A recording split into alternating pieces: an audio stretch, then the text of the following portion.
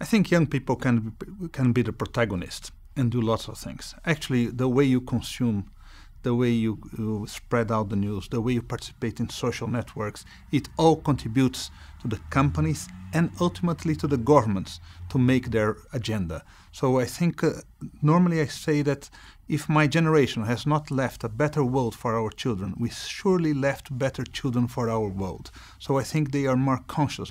So I think that's what the role that they have to play.